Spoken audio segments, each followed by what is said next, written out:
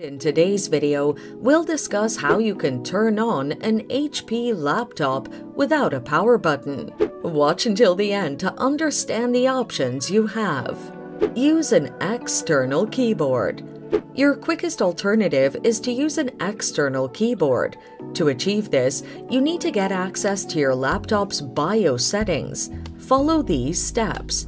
When your laptop is booting, long press the F10 or delete buttons. This action will activate the power management settings. Under this field, navigate and activate the Power On by Keyboard option. In some laptops, this option may read as Wake-On Keyboard.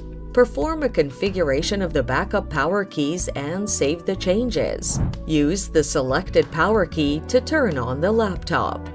Use the Wake-On-LAN application. Another option that you can use is Wake-On-LAN. Follow these steps to enable this option.